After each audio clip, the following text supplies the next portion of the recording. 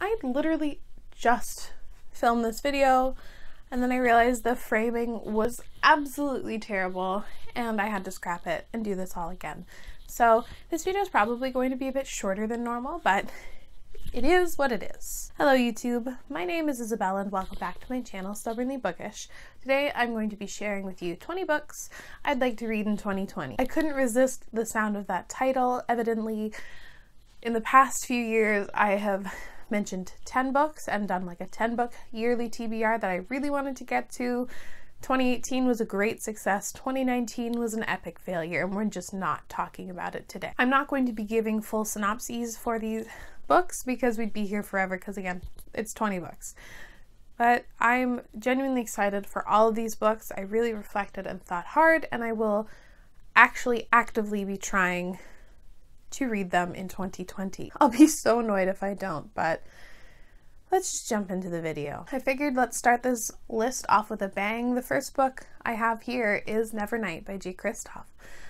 No, I have not read the Nevernight series, even though it seems like something I would absolutely love. Yes, I've owned this since 2016. It is high time I read this story. It is adult high fantasy that follows a female assassin. I was nervous for such a long time getting to it just because sheerly of the hype, whatever the term is. It is incredibly hyped here on BookTube. Everyone has seemed to have read it and loved it, but it's time for me to weigh in. It's time for me to read Nevernight. I also really would like to get to, forgot the name, Little Fires Everywhere by Celeste Ng. This is her second ever published work, her first being Everything I Never Told You, a book I super loved in 2020. So when I found this used, I snatched the opportunity to get it, and I can't wait to get to this story. She writes what I would describe as like literary mysteries, literary suspense-ish, just beautiful writing, family sagas. Loved her first book. Can't wait to get to this one. I also would really love to get to Want by Cindy Pon. This takes place in a futuristic Taipei. I think it's Taipei. And it follows these two main characters who are trying to take down this evil corporation. I have heard wonderful things about Cindy Pon's books from people who've read Cindy Pon. She's just not, I don't think, a widely known author, but I think I could really enjoy this story. I've been wanting to read it for a long time, and I actually forgot that this copy is signed. So yeah, fun. The next book I have on here is one that I'm incredibly nervous about. I would say most of these books I think are going to get very high ratings. This is the one book I'm incredibly nervous about, and that is King of Scars by Leigh Bardugo. Because of the reviews, I kind of shied away from it for a bit and then never got to it. And then I subsequently just went and read Ninth House by her, and I gave it 1 star, so yikes. I just know if I don't put this book on a list of something to read to make it an active goal I'm supposed to be working towards, I will never pick up this story, and that's not great. It's the first in a duology, and it follows some characters from both of her series. The next book I have here is Jane Steele by Lindsay Fay. This is a book I intended to read in 2020. This is a book I fully intended on reading in 2019 and just didn't get around to it because I suck. But this is like an alternate reality story where Jane Eyre is actually a serial killer, or like she kills serial killers. That premise just sounds phenomenal. And I know that this is a lot of people's like favorite book of all time. So I have very high expectations for this book, and unlike King of Scars, I have incredibly high expectations for this story. I think it will be phenomenal. I also just kind of threw on here An Unkindness of Magicians by Kat Howard. This, I believe, is a standalone adult fantasy story that features a sort of magical competition. I'm always down for a standalone adult fantasy story because we just don't get them super often. It's short. I think this will be a great palate cleanser for all the other adult fantasy books I intend on reading in 2020. I'm excited for this, and I actually really love this cover. I think it's striking. One of the other 2019 releases on this list is A Sorcery of Thorns by Margaret Rogerson. Initially when I got this book, I wasn't entirely sold on. I don't know, it just didn't seem very interesting to me. But then I started hearing what the story is actually about. I found out that this is a young adult standalone novel, fantasy, and it features an unlikely duo that has to pair up to kind of clear their names. A lot of people have loved this story. Like, so many people loved it in 2019, so my expectations have been raised. I hope I really enjoy this book. I also am putting Truthwitch on this list by Susan Dennard. This is the start to a young adult high fantasy series that follows or has a bunch of these different witches and different types of magic, but it follows two witches who are best friends. One is a thread witch, one is a truth witch. Ha, there we go. There's supposed to be some good romances in here, a fantastic featured friendship, and it's time for me to finally start this series. I also really would like to read Girls Burn Brighter by Shobha Rayal. I believe this is an Own Voices story that follows two girls growing up in India. They're very poor but very ambitious, and I believe they go through a lot of like real hardship, and then later on in life they come back together, and I think this story features an FF romance. Well, look at that. I just found out that this book is signed.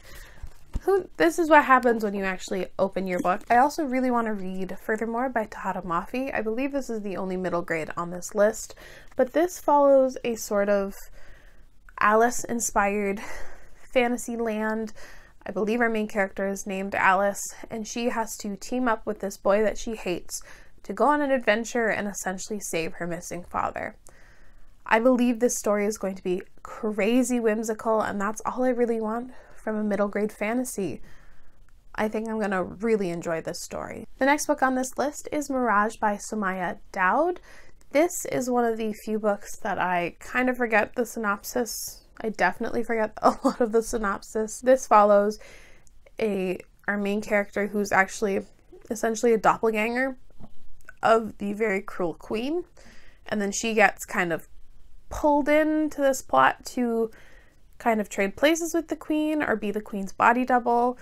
I think this is the start of a young adult trilogy. The sequel is set to come out in 2020, so I'm very excited to finally be picking this book up. I also would really like to get to Born by Jeff Vandermeer, and all I really know about it is that it features this weird little creature called Born, and I think people trying to protect him because if he falls into the wrong hands, bad things will happen. Maybe, not entirely sure. I would also really like to get to Darius the Great Is Not Okay by Adib Khorram. This follows a half Persian main character who is clinically depressed and then travels to Iran and connects with a boy. I think there's a gay romance in here, and everything about it just sounds really good.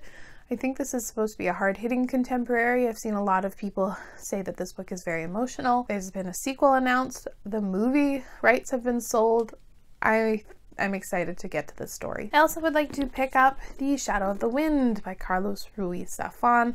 This book I've been putting off for so long. So many people love it. So many people give this glowing reviews. And I'm nervous. No, it is definitely time for me to stop putting off this book. I'm definitely going to be reading this in 2020.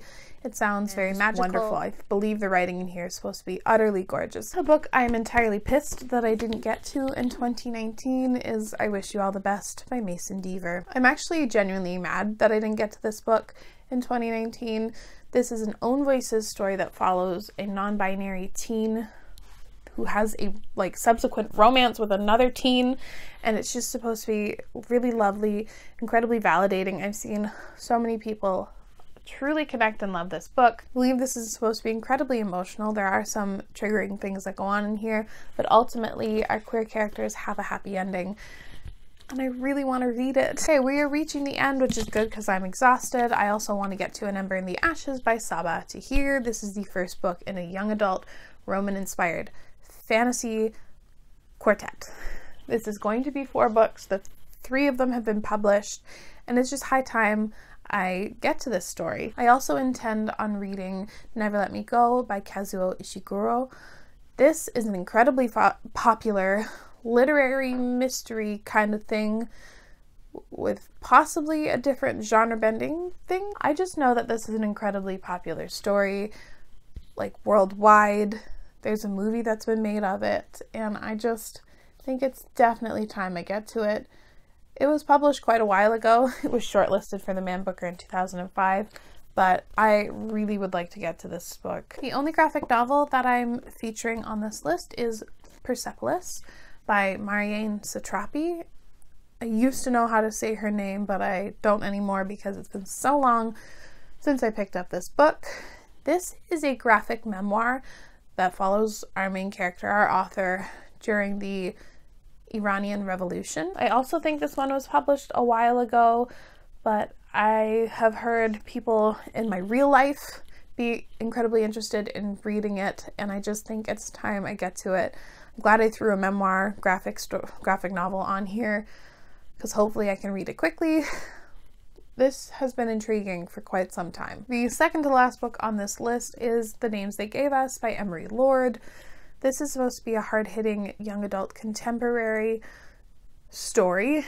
It focuses on a character whose mother is very sick with cancer, and her mom then sends her away to this like different camp full of troubled youth to kind of like broaden her horizons and learn. I've been meaning to get to this one also for quite some time.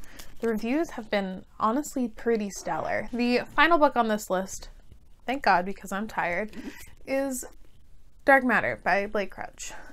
This is a sci-fi thriller, I think. Essentially, our main character wakes up in a body that he doesn't recognize, with people he doesn't recognize as his like wife and kids, and he tries to piece together what the fuck is happening to him. It seems just so interesting, and so many people love this book. So many people have given this like 5 out of 5 stars, even though it's sort of like a cross-genre thing, that I am intrigued to pick it up. I almost said that is it for all the books I want to read in 2020, which is completely false, but that is it for my 2020 20 book TBR. Stay tuned for my 2020 goals, though that should be coming out relatively soon. I have a lot of plans for 2020, and I'm excited for the new year to start, a new decade to start. Crazy. Let me know down in the comments below if you have a 2020 TBR, if you filmed a video, link it down below. I'll be sure to check it out. But as always, thank you so much for watching. I really appreciate it, and I will see you again very soon. Bye!